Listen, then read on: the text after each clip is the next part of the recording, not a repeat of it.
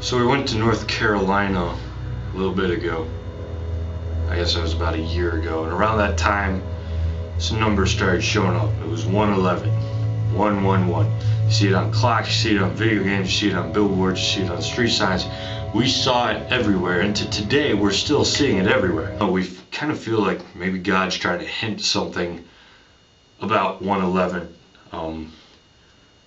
We have not figured it out yet. It's been about a year now. But if you take a look at our Clockwork PM CD, the CD that just came out, if you get the actual CD and on iTunes, the disc points at 111. That was us hinting.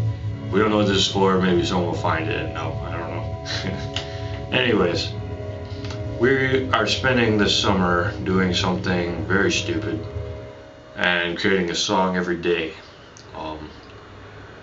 Originally, that was going to be like 105 days to take us to September, but instead we realized, hey, that's 6 days away from 111. Let's go ahead and do that. Might as well, since it means something to us, I guess. So 111, 111 songs this summer. It's called Project 111. Go figure. Anyways, we hope you enjoy it. We hope you check it out. We were going to give us originally like 7 days of time that we could take a break, like that was the rules, 7 days.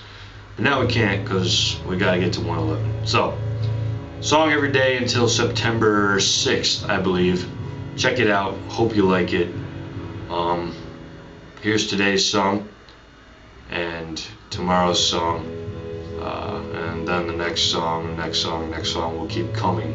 But for today, here's your first song. We hope you enjoy it. Check it out.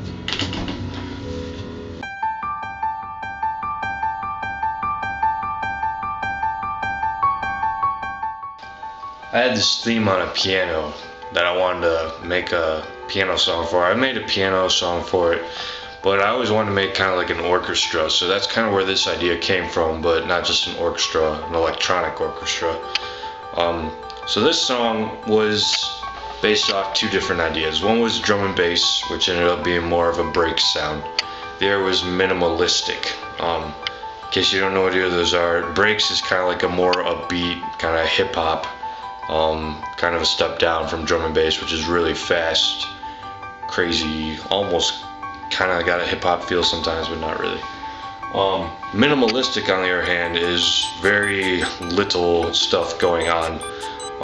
And in college, I know I applied something to my life from college. It's weird, but there was this song this guy made where you have two pianos and you play one part, and then you can basically play the same part but start it on a different note, and it ends up making this really weird, kind of disoriented but flowing sound. So this song actually starts off in 3/4 and then it goes in to 4/4, so it's kind of a different feel. It starts off in 3/4, gets really disoriented about the middle because it's trying to change into 4/4 where it goes into the break section. So hope you enjoy it. We'll have more tomorrow and the next day and the next day and the next day and the next day and the next day and the next day and the next day and the next day. And this was a really bad idea, but we'll see if we're up for it. And then at the end, we want you guys to choose the songs that we should use on a new CD. So you guys get to choose the best stuff for our next CD. Alright, that's pretty much it.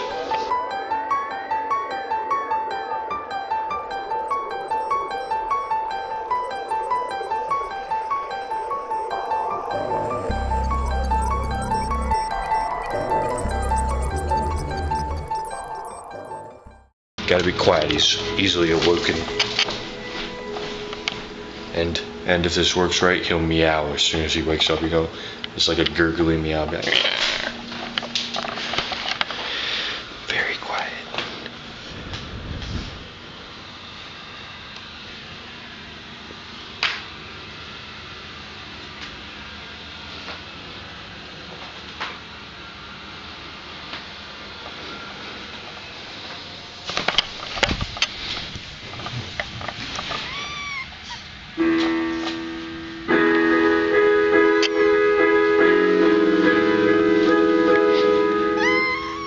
Hey, Jackton.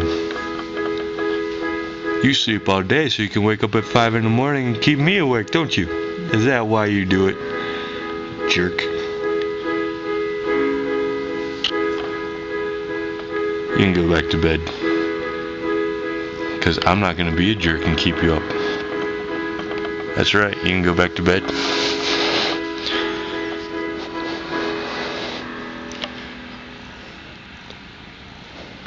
Go ahead, it's okay. Good night.